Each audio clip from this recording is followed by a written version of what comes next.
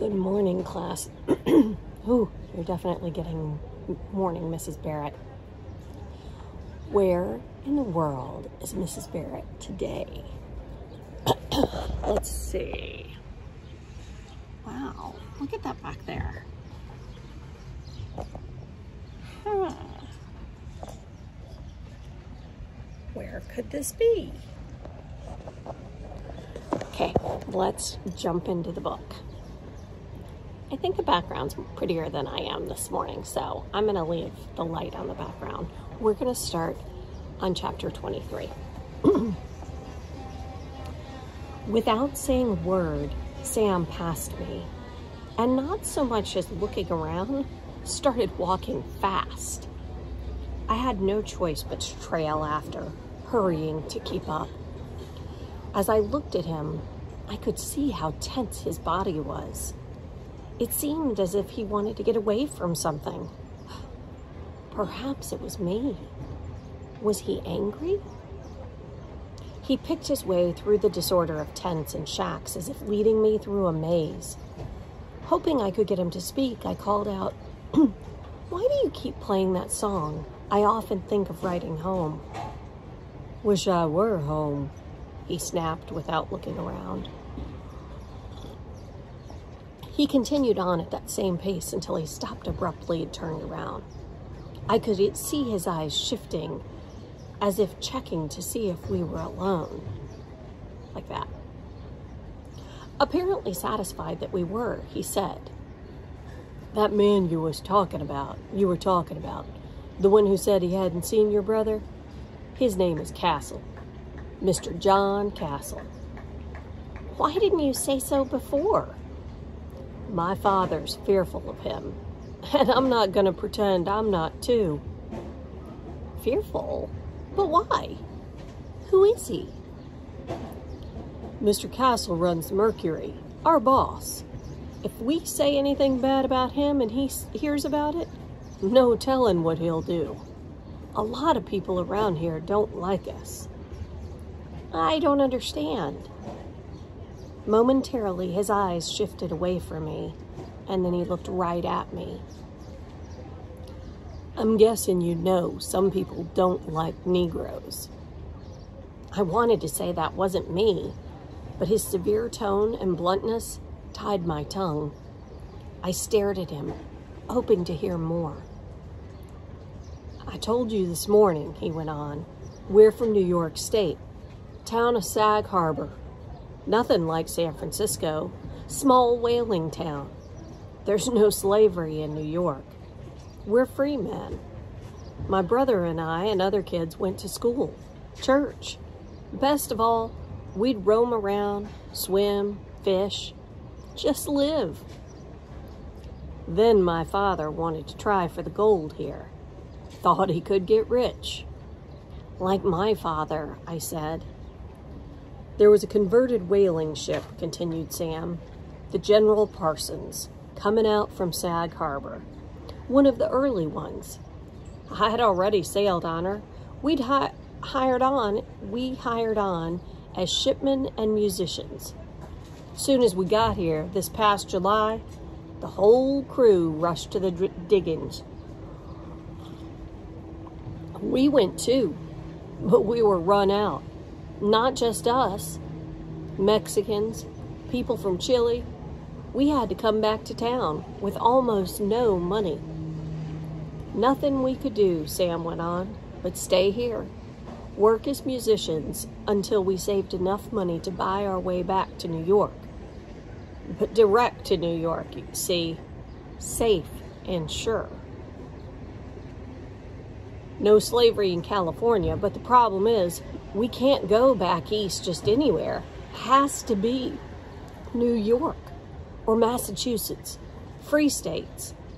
If we go to the Carolinas, states like that, they might turn us into slaves." I nodded, even as I tried to make sense of it all. "Which is why we work for Mr. Castle. It's what we have to do to make money. Can you understand all that?" "I think so," I said. unnerved by his tale. Then I found the voice to say, "I'm sorry for your troubles." The words sounded weak to my own ears. I stood there, feeling stupid, not knowing what else to say, all too aware that Sam was watching me closely. But then I said, "Do you think this Mr. Castle knows something about my brother?" "No idea, but I'd trust him like I'd trust a snake with fangs at both ends. Let me tell you something, girl." He paused as if needing to decide to go on. "This morning," he continued, "after you left, Castle came back and asked me if I had spoken to a white girl. Said I wasn't allowed to do that." "He did?"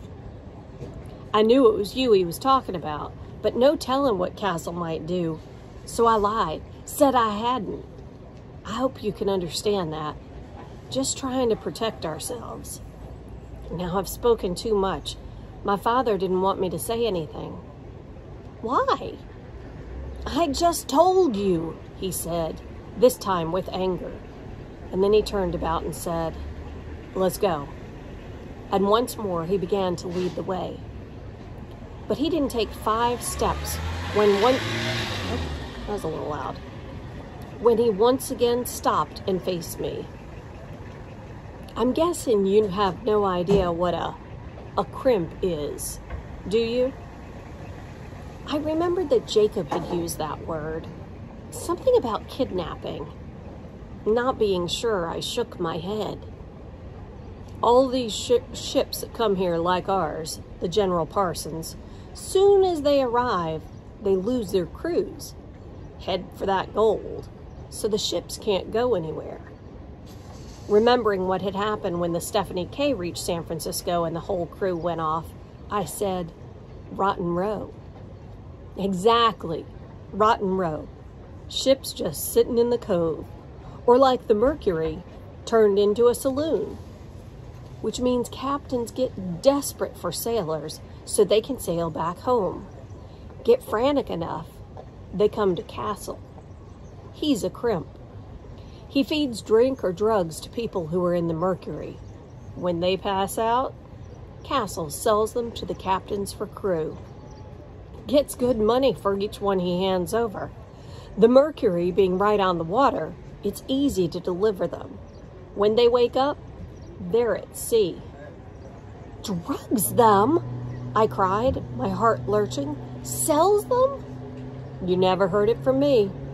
But that's slavery."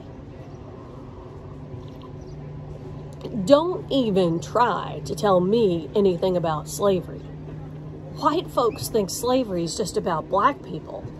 Don't you believe it. But I'll tell you something, Miss Torrey. My father and I, we never eat or drink anything in the Mercury. Too risky. That Mr. Castle, he suits up fine, but he's as savage as a meat axe. He'd mince his mother for money. That's why my father told me to say nothing to you. Not to protect you, but us. Now that you know, do us a big favor and keep away." Shocked, I just stood there. Sam, as if he noticed my reaction, said nothing, only turned about and started walking again. I hurried after him. But once again he stopped. "I'll tell you another thing," he said.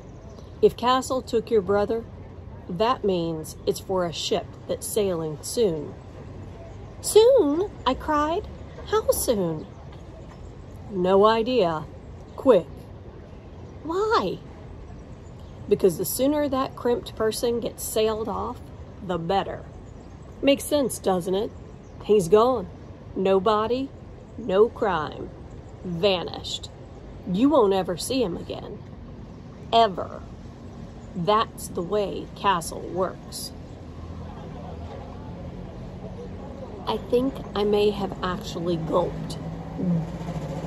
"Are you saying Jacob might already be gone?" Not answering, Sam resumed walking, as if trying to get away from what he had already revealed. Over his shoulder, he said, "You said you know about the Rotten Row ships, right?" I nodded, all but running to keep as close to him as possible. He said, "What I've heard, and I believe it, is that the crimps hide the ones they kidnap on one of those empty ships. Who's going to be able to find them there? Can't search all of them, can you? Too many. Impossible. Castle hides the ones he has sold on an empty ship till the last minute, before a departing boat sails off. That makes it safer for him. Safe for the captain on the ship. Understand now? Is there anything to do against this Mr. Castle? You can be sure. I'm always trying to think of that.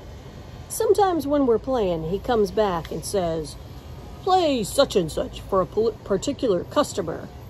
You know what I do? I play it badly. Maybe he'll lose that customer and he'll go off. I know it's not much, but it's something, because Castle holds all of the power. "Here you go," he said, turning round.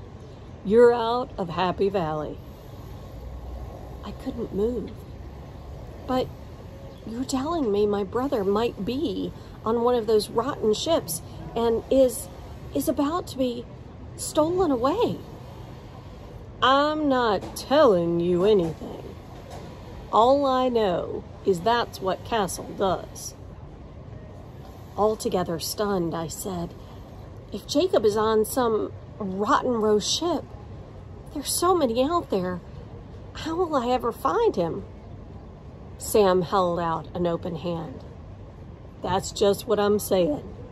You probably can't. But if you do go looking, you better work fast, or you can say goodbye to Brother Jacob, 'cause you'll never find him. But I'll thank you, Miss Torrey, not to say one word that it was me who told you all this. 'Cause if you do, I'll put my hand on 12 Bibles and swear you're lying. Understand? Good luck. And do me a favor. Don't come back into the Mercury. And don't come back here to us either." "Thank you," I mumbled as Sam turned around and took a step away. "Sam," I called after him again. "Thank you." He stopped. I said, Why did you tell me all this?" He looked at me. "It's not for you. I hate Castle. He's the devil in a tall hat. He stole my brother. Gone, just like I told you.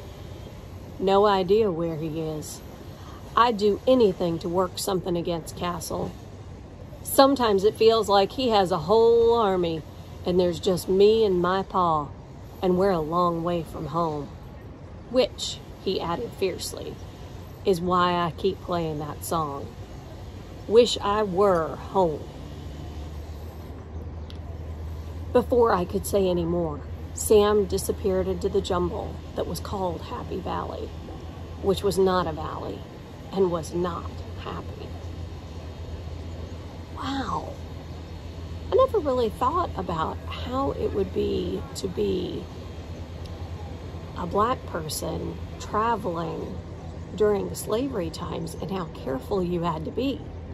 They really are stuck in a way that Tori's family cannot even imagine being stuck. And I didn't think about the fact that they might be run off from trying to get the gold like the other gold miners. Interesting. Let's jump into chapter 24. Jacob, kidnapped, crimped, stolen away. To say I was shocked is too mild. I might as well use other words such as dumbstruck, appalled, and finally, helpless.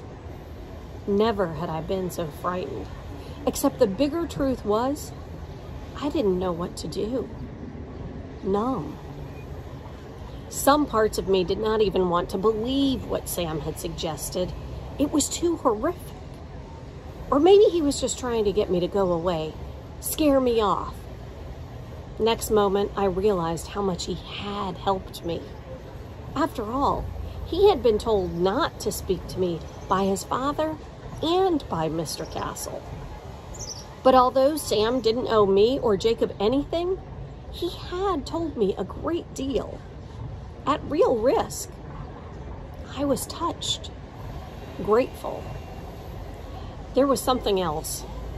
If I didn't want to believe it, the only way to prove Sam wrong was to find Jacob, or have Jacob show up on his own. Otherwise, I had to believe Sam, didn't I? But if what Sam said was true, I must find Jacob fast, or he'd disappear forever. Wildly, struggling for breath, trying desperately to think of what I could do. I cannot say which hurt more, my head, my stomach, or my heart. Somehow, I made my way back into town. Once there, I went to Montgomery Street and stood on the edge of the cove. From that vantage point, I gazed out at the forsaken ships, which is to say Rotten Row. The truth is, I had not spent much time thinking about the ships. Yes, they were there when our ship landed, and I had been curious about them, noticing that their numbers had much increased since we arrived. There were many hundreds now. But as far as I've been concerned, they were simply part of the madness that was San Francisco. Yes, odd, truly strange, but not for a moment did I consider they might have anything to do with me or Jacob.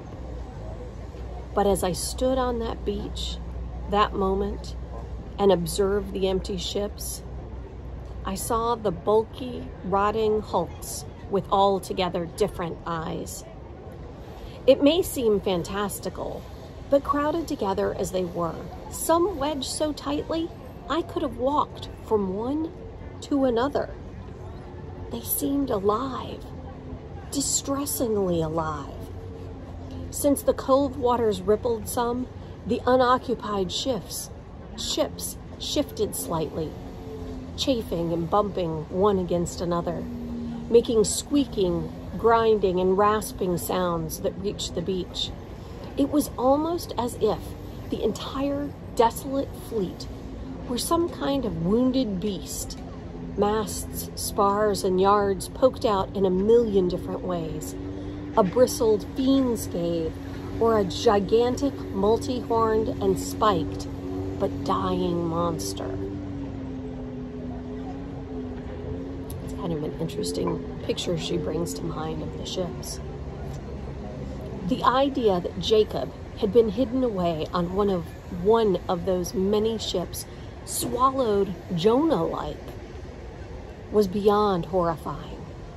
Because if it was true, how might I ever be able to find him?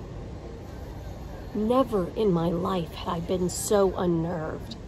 I was absolutely sick. With my insides feeling like they were stuffed with stones, I stood there, more dead than alive. The more I stood there, trying to make up my mind and control my feelings, the more I felt it was my fault Jacob was gone. Knowing he had been unhappy, I should never, as Senor Rosales gently hinted, have left him behind when I'd gone down to the bay with Thad. Let it be admitted, just the day before, I had pictured myself a grand, independent adult. It had been wonderful to think I was free and liberated. Now, I rued the moment. In truth, I'd grossly neglected my responsibilities. I had been arrogant. Do you wish to feel young? Be humiliated. And what if father or mother returned and I could not tell them where Jacob was? The thought made me nauseous. I must find Jacob. Yet how? I had no idea. Beyond all else, I felt terribly alone. Next moment, I was overcome by an urgent need to speak to someone, as if to get away from my own frights. Yet understand, in San Francisco, other than in Happy Valley, there was no such thing as a neighborhood. It was not like Providence, where I knew everyone who lived on Sheldon Street as they knew me. Yes, the tents near us were occupied, but the young men who lived in them came and went like so many wispy clouds in the sky. As for women, there were so few, and if they were not at saloons, they ran boarding houses or helped with a husband's business. I knew none. There was Senor Rosales, but he was overworked with his cafe. Who was I to turn to?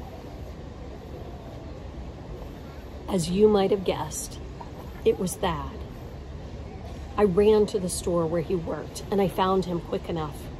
He was clerking behind one of the counters, offering shovels and picks to a boisterous line of new arrivals. Soon as he saw me, he called out, "Find him?" Too agitated to talk, I merely shook my head. He must have seen how troubled I was, because he said, "What happened?"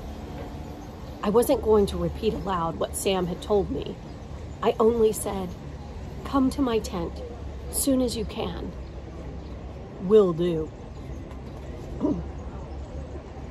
I turned and fairly fled from the store, pushing my way through crowds of miners who jeered and rebuked me for my belligerence.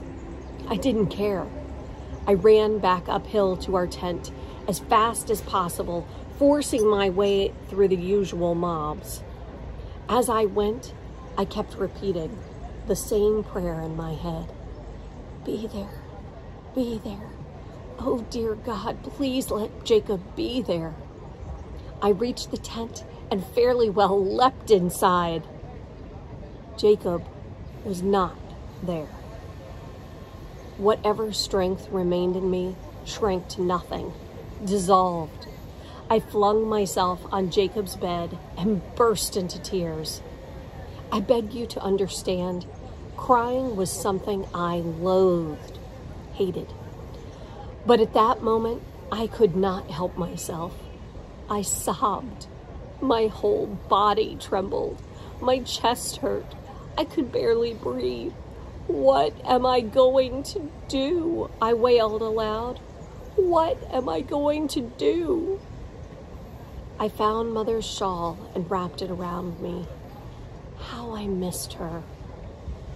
From across the way, I heard Senor Rosales call out, "Correrita, did you find him?" He must have seen me rush into the tent. Perhaps he'd heard my cries. I sat up, worked to suppress my gulps of grief, and pawed at my wet face. "Correrita," he called again. "What is it? What is the matter?" The next moment, Senor Rosales did something he had never done before. He stuck his head into our tent. "¿Qué pasó? What did you learn about Jacob? What has happened?" I looked up at him. My unhappy face must have revealed my ghastly feelings and frightened thoughts, because he came all the way in. More, he squatted down before me and put out a kind hand, which I clutched eagerly with both of mine, even as I wetted it with my tears. His gaze was full of sympathy. "Correrita, por favor, you must tell me, what's happened?" Haltingly now and again, snuffling, struggling to keep from crumbling anew into sobs and tears, I told Senor Rosales all that Sam had told me and what I feared had happened to Jacob. His face showed alarm and anger. "Santo Dios," he murmured, and made the sign of the cross over his chest more than once. "I have heard rumors of such terrible things," he said. "But Jacob, un niño, I warned your father. This place, Lobos, See, there are wolves here. Do you truly think that's what happened to him? Tears flowed down my cheeks. I don't know, I wailed. I just have to find him. It was hard for me to talk or breathe. Very well. On the square, the police chief, Senor Malky Fallon, has his office in the old schoolhouse. There are police officers as well. Someone will help. Do you think so? Correrita, Senor Fallon is la policía. He must find Jacob. It's his obligation. Come, I'll go with you. Will you? I said, deeply grateful for his help. Corderita, I have told you many times, I think of you as my daughter, Jacob, my son. My daughter isn't here because, as I told your esteemed padre, this city is not safe for young people. Forgive me, his leaving you was a mistake. This proves me right. But since you are my local daughter, well then, I will help. I jumped up and hugged him, and he hugged me back. Vamos, he said. Now we must find Senor Fallon. As that boy Sam told you, if all of this is true, we must act rápidamente. Senor, I said, one thing. You cannot say anything about Sam. Why? He's worried he will be blamed. Fine, whatever you say. Now, we must hurry. Uh-oh. Tori sort of hit on what I'm thinking there. Is this going to end up being a problem for Sam? What do you think the police are going to do? I can't wait till we get to chapter 25. I want to see what's going on there. Okay, my friends, that's where we're going to stop today. That was chapters 23 and 24. And we have a new day for Where in the World is Mrs. Barrett. I'm going to give you guys one last look. More people have woken up now.